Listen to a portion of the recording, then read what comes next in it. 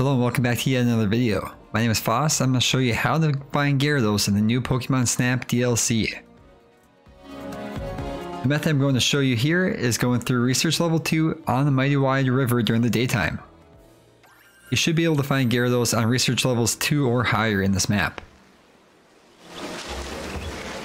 What you'll have to do is continue down the river, and not a whole lot happens at the very beginning of this.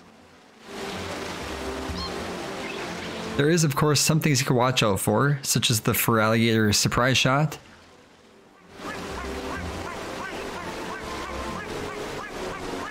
and then saving Psyduck from the Apom.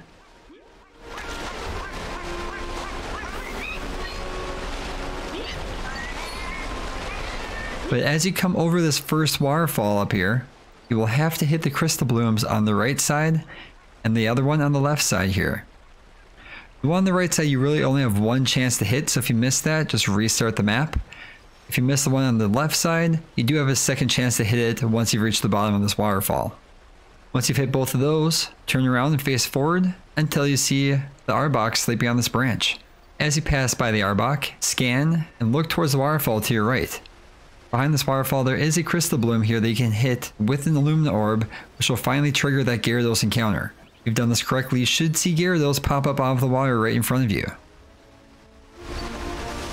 As you continue down the river, Quagsire will jump into the river and knock you onto the little piece of land. At this point, there's not a whole lot to do, but if you want to take some pictures of Toucannon, or if you want to hit the Tropius here with an Illumina Orb, it will fly up in the air and give you a nice 4-star photo of it.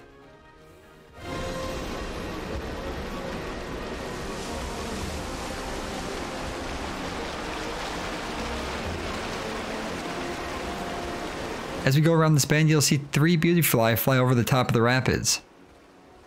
It's at the bottom of these rapids where you'll see yet another crystal bloom that you'll have to hit. This is a crystal bloom that is surrounded by multiple Toucannon at some point.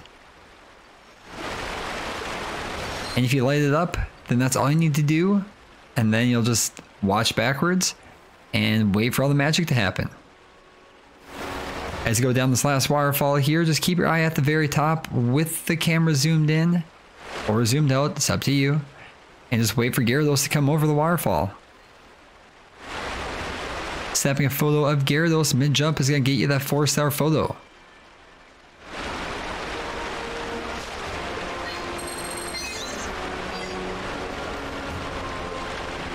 As you near the end of the map here, you'll see the Gyarados does stick his head back up out of the water.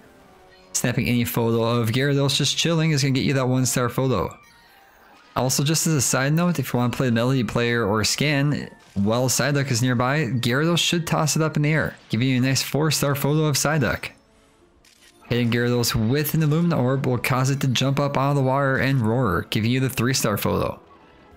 Throw some Fluff Fruit at Gyarados, and as it reacts to the Fluff Fruit, snap a picture for a nice 2-star photo.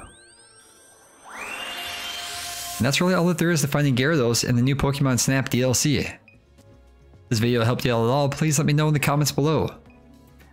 Also remember to leave a thumbs up and subscribe for more videos like this in the near future. That's gonna do it for today's video, so like always, have a good night and I'll catch you on the next one.